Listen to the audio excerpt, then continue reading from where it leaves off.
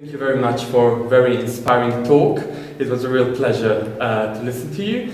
And for students who unfortunately missed the summit, what are your impressions? How do you like Warwick? This is my second time here. The first time I just came to attend a convocation to watch a cousin who graduated from a PhD, with a PhD, and I was quite impressed by the size of the audience and the quality of the questions. And I also had a chance to look at the brochure and the kind of people that you invited, and clearly it's one of these seminars that's bringing together people who are going to add value to economic thought and current thinking. Thank you very much.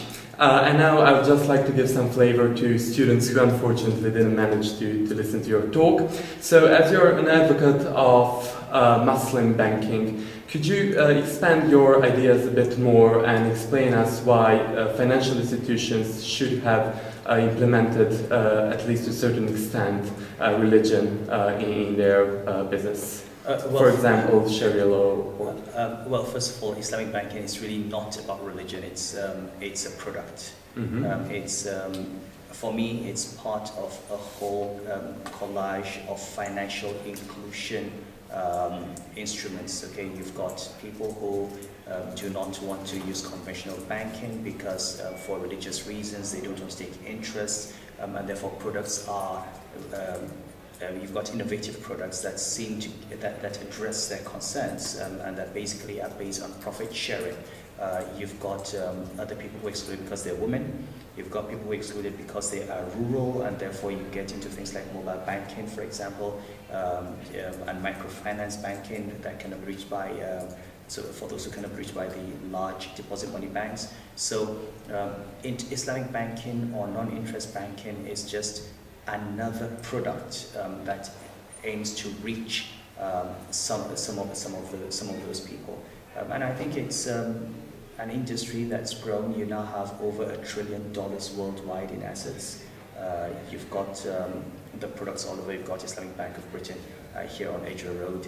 You have Islamic banking in the United States. You have the French now who want to start Islamic banking in Paris. And it's something that's now gone beyond Muslim countries, and it's just accepted. HSBC has a whole Islamic banking subsidiary, so does Standard Chartered Bank, so does Deutsche Bank, so it's become global.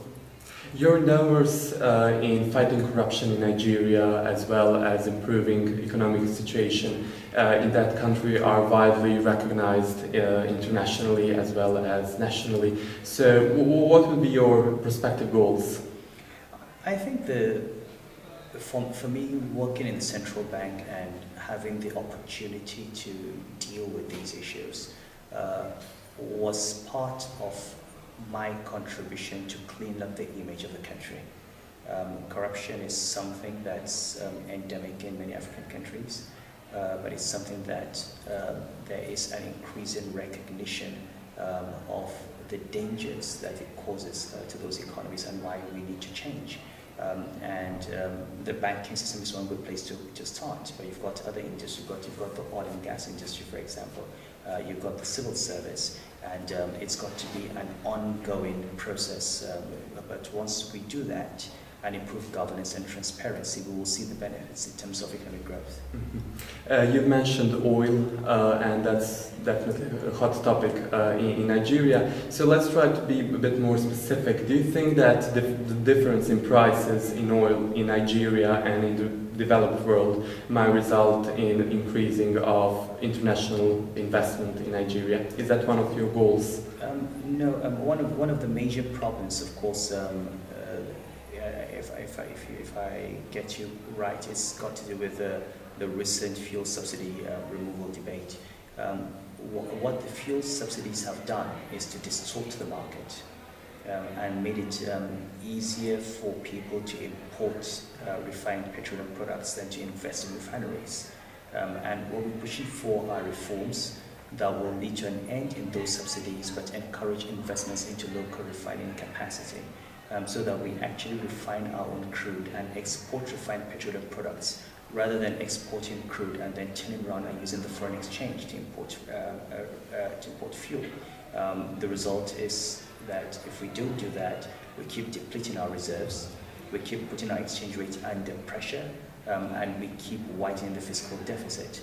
So investments into that sector will only happen when the subsidies go and people know that they are operating in a market that is transparent and that does not depend on government support. However, this current situation in Nigeria is not so good, considering that more than 90% of people are very poor, and that to a certain extent leads into frustration of people. And there is also increasing relevance of extremism. Is it maybe possible, what would you say was the probability of new civil war? I don't think there's a very strong likelihood of a civil war. But I do think that in the short to medium term, we need to move very quickly to address the problems of social and economic inequality. And if those are not addressed, we continue to lay the foundations for instability.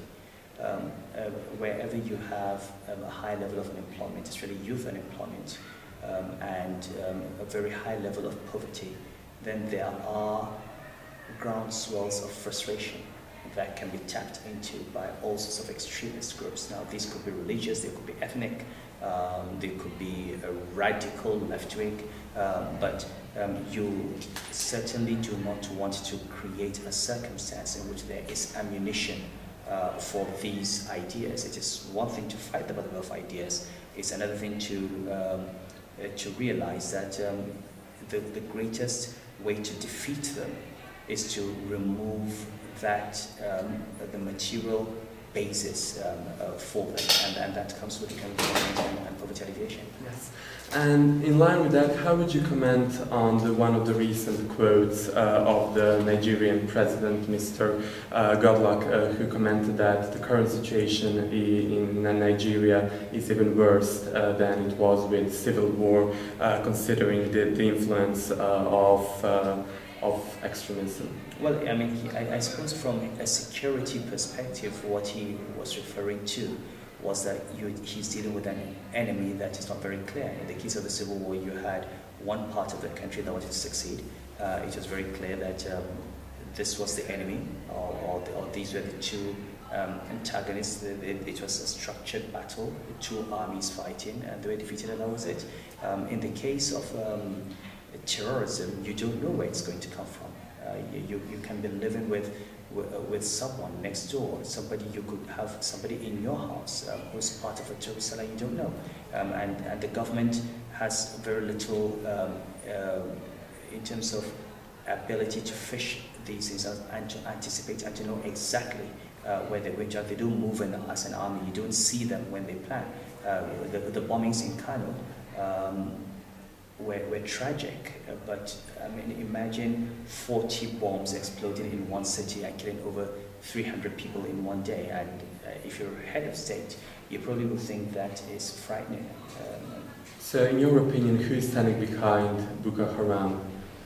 Is it easy to, obviously it's not easy to identify, but in your opinion?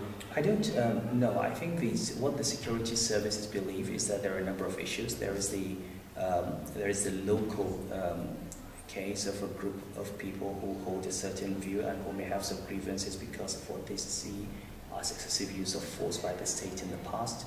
But I think there is an increasing suspicion that they have received wider support from the sub-region, from what is called Al-Qaeda in the Islamic Maghreb, going all the way to, say, Mauritania and Mali.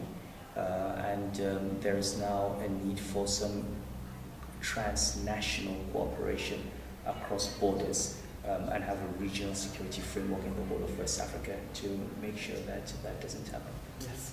To finish our short interview in a positive tone, I would just like to ask you, do you think that some positive trends in Nigeria in terms of fighting against corruption and increasing in economic sense might get spillover in other African countries? Yes, I do think so, just as I do believe that things happening in some African countries like Ghana, like Ethiopia, like Botswana, will continue to serve as peer pressure for us in Nigeria to improve. I think African countries have a lot to learn from each other, but Nigeria is it's 70% of the population of West Africa. It's 60% of West African GDP. It's, I mean, 1 out of every 6 black people in the world is Nigerian. So certainly an improvement in how things are done in Nigeria will have a major impact on the sub-region as a whole. Governor Sanusi, it was a real pleasure to you. talk to you. Thank you very much for coming at Warwick Summit 2012. Thank you. Thank you. Thank you very much.